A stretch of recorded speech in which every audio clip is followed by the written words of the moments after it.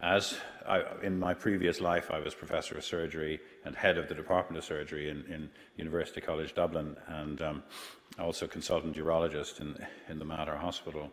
But I was lucky enough to have a practice that I was able to give a lot of time to research.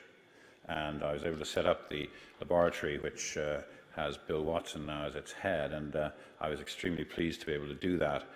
So I was exposed at that time, obviously, to urologists and surgeons criticizing my work, and indeed scientists, and Mark Lawler is there, among my major critics.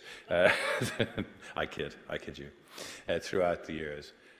But then I became exposed, of course, gradually to medical oncologists, very different, and radiation oncologists, sorry, Frank. And it was a very, very different experience, but very important in the development of all that. Then the next was exposure to epidemiologists. And wow, that was a bit of a culture shock, I have to tell you, ladies. That was something that it took getting used to, because again, they were coming at things from a very different point of view. And finally, of course, now the health economists, which is completely different and something that I'm just trying to get used to, but I think we'll enjoy, hopefully, having liaison of a very nice professional kind over the years. So the Irish Cancer Society has been committed to research since its inception 50 years ago, and I want to make my main point by starting off with the Irish Cancer Society. I was appointed there as head of research about 2 years ago, and I saw it as my role there to introduce new research concepts, to try and redirect the way that research was going, and also to really I guess drive the agenda of the Irish Cancer Society forwards very, very strongly. I'm going to show you some of the stuff that we've been doing today, and I'm going to show you that it is entirely and becoming more and more patient-centered, which I believe is the way forward. I want to also mention Sinead Walsh, who is in the audience there today also, who is I was going to say my right-hand man, but you sort of know what I mean. And she really, without her dotting the I's and crossing the T's and making sure I do it right, I would not be able to do any of this program. But this has been the commitment. And in the background to all of this, I just want you to remember that 95% of the income of the Irish Cancer Society is from the people of Ireland, the public out there. And it's the public out there who I think increasingly are going to have a voice in research. And I'm going to just tell you what I mean by that before I finish. You can see that we've funded huge numbers of projects over the years, about 250. And we do this very interesting research fellowship and scholarship programs, and some are in the audience today, and in fact I'm looking at two of them across there. And so this is another very exciting area where we're not thinking so much of the patient there, but certainly the scientist and what the scientist will do for the patients in the future time. There have been hundreds of publications in international peer-reviewed journals based on the research that's been done. And this is something of which we are, of course, very proud. These are the 4 strategic goals of the Irish Cancer Society as per the 5-year plan, which was launched in January of this year. And you can see that in position 3 there, although these are 4 equals, is to lead excellent collaborative research. And certainly my belief when I came to the Irish Cancer Society was that this was the way forward, because collaborative research definitely made more sense than having individual people doing a whole lot of research and fighting for funds. So there are many challenges, as we saw it, facing the cancer landscape. The fragmented nature of the research landscape. Obviously, there are a large number of major academic institutions and affiliated hospitals throughout the country.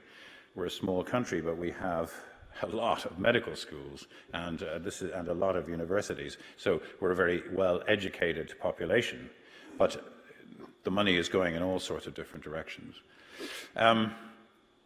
we felt that there were loose links, if you like, between the population-based translational and clinical research areas. And it seems that also I wanted to help with the further development of cancer epidemiology research in Ireland. And so that seemed to be a good way forwards. Also, it seemed to me that if one is doing all of this, we need, above all, strong leadership. And I don't mean necessarily strong leadership from me, but certainly strong leadership from the people who are going to be involved in these particular collaborative research areas. So the first, and by far the biggest, research grant that I pushed forward hard for was the Irish Cancer Society Collaborative Cancer Research Centres. And you may have been incredibly bored by seeing me on radio and television last week talking about the launch of these, which we were very, very excited by. This was the launch of the first of the Irish Collaborative Cancer Research Centres. And as I say, the reason is that collaboration is definitely the way forward to the next level of research excellence, because it reduces the fragmentation of research, it avoids people competing for the same grants, and it allows many, many different groups to work together towards the same goal. And also, if everybody's working towards the same goal, this will therefore increase the impact of the research. So, because everybody is now on side, we don't have people fighting against each other, trying to prevent somebody else perhaps getting up to the next level. Our plan is that over the next period of time, we want to have 5 collaborative cancer research centres, and each will get €7.5 million over a 5-year period. So it's a very significant amount of money, and it's something that we feel is definitely heading towards really excellence in areas. Now, it's funny because you say to yourself, why only 5? Well, actually, if you look around the cancer research landscape and you look at the collaborative groups that are likely to develop, I would say 5 is just about right. And if more show themselves to be present, and if somebody comes along and gives us 7.5 million, then no problem, we will increase. But it's all international peer review. The first Collaborative Cancer Research Centre was awarded earlier this year and will be starting on the 1st of October, and it's called Breast Predict. And it's a collaborative group right across all of the major institutions, UCD, Trinity in Dublin, NUIG, UCC, Dublin City University, all there. And I'm pleased to say that Professor Michael Curran, who had the great pleasure of working for me some years ago, is one of the collaborators, and one of the very important, as you know, is the work that he's done in cancer research in breast cancer is internationally recognized as being absolutely excellent. Now, he knows, of course, very well that this will involve a lot of teamwork and a lot of people getting together for the common goal. And you can see the logo just there at the bottom of the page. This is the sort of general way that it's going to work. And you can see in blue, I have CCRC, Collaborative Cancer Research Centre, 1 to 5. And if you just want to look at that, you see the Irish Cancer Society, which will have not a board, but a sort of an overarching committee, which will not in any way try and interfere, but at least be a way to gel all of these together. With the cancer research centres, that there will be a director with a scientific advisory committee, and then, of course, the other various ancillary staff. But the aim is that linking together will be this directorate, if you like, or the advisory committee will link together epidemiology, translational science, and clinical science. Now, why? Well, for the old adage that, of course, if it starts with the population, it'll work right through the laboratory and end up with some pill on a pharmacist's shelf and back again to the epidemiologist. So everybody's involved several times during the whole of this. The clinical work is very important, and ICORG, as you know, is the All-Ireland Cooperative Oncology Research Group. This receives most of its payment, the vast majority of its payment, by the HRB, but we have a very excellent link with the HRB not only in this, but we're very happy to support ICORG in what we would describe as being a very meaningful way as well. It's important because now we're getting to the patient, and there were a couple of points raised this morning that I'd like to just sort of underscore. So this is the National Clinical Trials Organization, and it does everything you see here. There are a lot of members, and the point is that it is actually right across Ireland. Medical oncologists, radiation oncologists, and a few of the surgical side, but in a meaningful way, right across Ireland. So everybody's working towards getting this up and running. But importantly, now on the board of ICORG, which I'm a member of, there are several patients. And these patients don't just sit there at these board meetings saying nothing. Increasingly, their voice is being heard. Now, that's at board level, but I honestly believe that this is going to filter down even further. And I will repeat it when I say that the importance of the patient's voice will be heard, I believe, in the design of trials, the design of drug trials, in translational work, because they will be saying to us what they think is actually important. And that's a voice that we really must not forget, and I think increasingly that is going to become important. This is just a view of the clinical trials. And the great thing about it is that the organization of ICORG is excellent. The way that you can see breast, there are lots and lots and lots of breast cancer trials, and they're all very, very well enrolled and accrued. So these are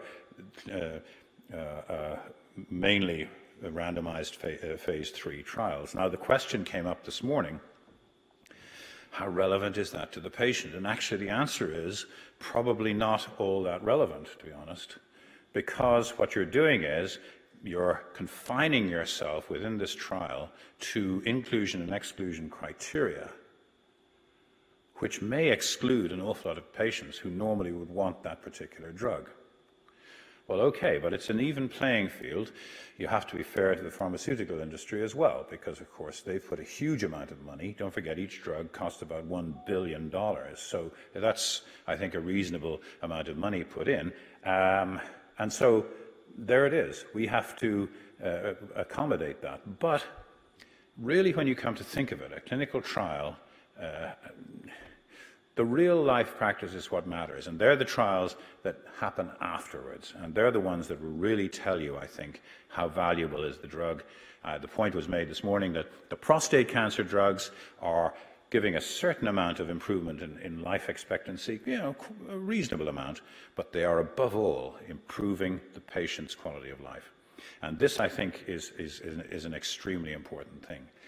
But don't forget, there are biases, and you heard my comments this morning, and I'm delighted to see that in spite of what I said, you're listening to what I'm saying.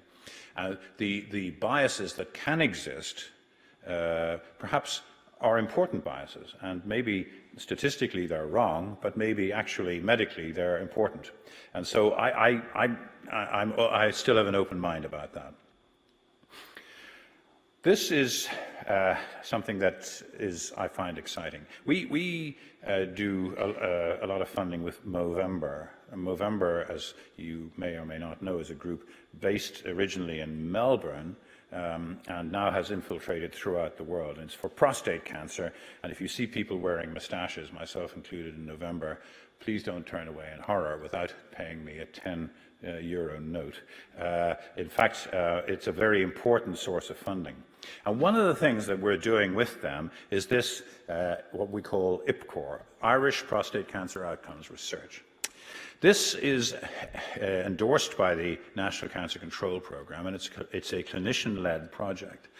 Why is it a clinician-led project? Because in that way, the clinicians will all come and join with it. And I believe, and I know Frank Sullivan is an important part of this, I believe that the clinicians will all come together and work on this, because the only way that this is going to have meaning is if every single case of prostate cancer is going to be looked at and tracked forwards over the years. It's not just a single 6-month evaluation. This is a lifelong evaluation. And I think this is the only way that we will know exactly what's happening. I think it's a very important one. It's $350,000 a year for 5 years, co-funded, obviously, as I said, by Movember. At the end of 5 years, as with most grants, funding stops, but you will have been expected to have developed or to have shown sustainability during that 5-year period. Very, very important. The National Cancer Registry of Ireland is heavily involved in this, and they are going to be holding the data and collecting it. So it's really an all-Ireland thing, and based very much on this whole concept of collaboration and patient-centred research. This is ICHOM, which is the International Consortium for Health Outcomes Measurement from Harvard University. And we have many interactions with them. And it struck us that, you know, if they're here and they're a big organization, they want to help, they're very, very keen to help, then that's fine. Let's use their good offices. And so they have been delighted to hear that we're doing this work, and so, as I say, want to help. But the aim is to improve outcomes, to reduce overall costs, and of course to increase value. And this is the track. You don't have to look at it too much, but you can see at the bottom everything is aimed towards health outcomes, because this is the real world experience. So what this is trying to capture is the real world, the real life experience of the patient out there, and of course not necessarily reported to the doctor, but reported by the patient himself to nobody in particular, to a computer. And I think that this is definitely a better way forward. So this is the ICHOM. The mechanism is to define a minimum standard set of patient-reported outcomes to recommend all providers. And again, there are the 3 tiers. There's health status, the process of recovery, and the sustainability of health. So that's essentially it. If a patient tells me after my outstandingly performed, my beautiful, wonderful radical prostatectomy, that he has absolutely no incontinence and absolutely no impotence, of course I write that down as a 100% success rate. But is that exactly what he means, or is that just what he's telling me? Because this, again, is something that we're trying to capture. This is the data collection, and as I say, it's going to be on an individual but anonymous basis. And so the patient-reported outcomes, again, make the point for the patient-centered research. And these are the questionnaires, both prostate cancer-specific and general health. And in fact, with the help of ICHOM, we've selected these 2. Now, they selected them with input from many places around the world. The EPIC 26 questionnaire for prostate cancer itself, and the EORTC QLQC 30 for the general health of the patient. I'm just showing you these here. We don't need to look at them. The other area that we mentioned this morning, which is extremely important, is health inequalities. And again, this has been a bugbear of mine, because I have done a lot of work on just what we were talking about this morning, on the management of prostate cancer in the over 70s. It struck me that in a disease which the median age of diagnosis is in the late 60s and the median age of dying is in the late 70s, why are these people not being treated properly? And you can say what you like, but they are not being treated properly. The SEER data, which were looked at this morning, but if we look at them from a different way, is what are people doing?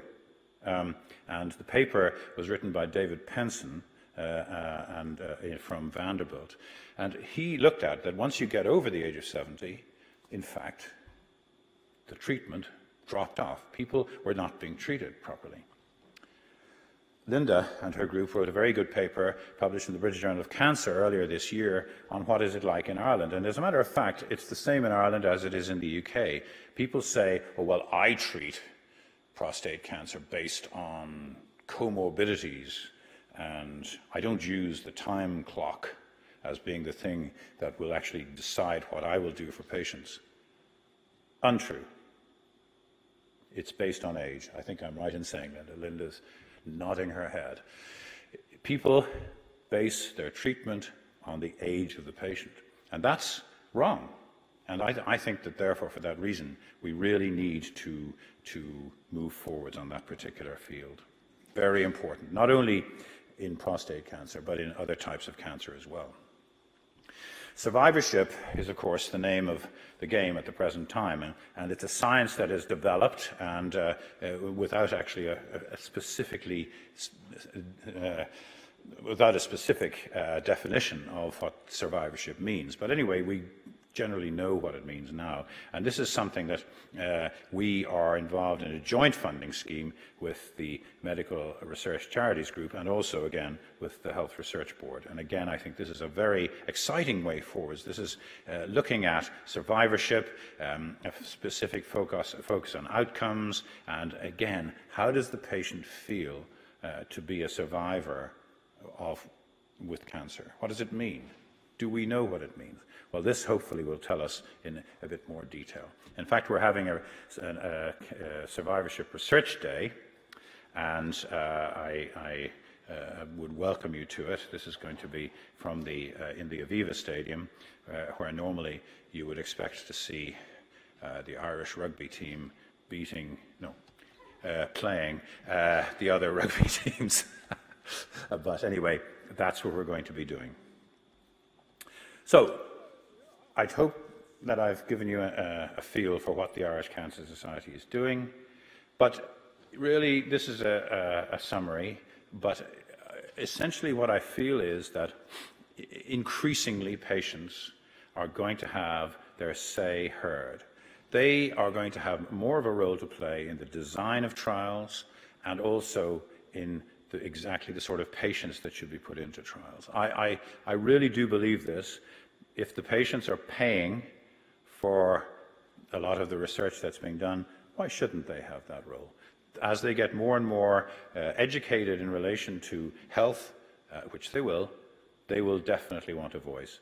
And that is something that we would encourage in the Irish Cancer Society. Thank you very much indeed.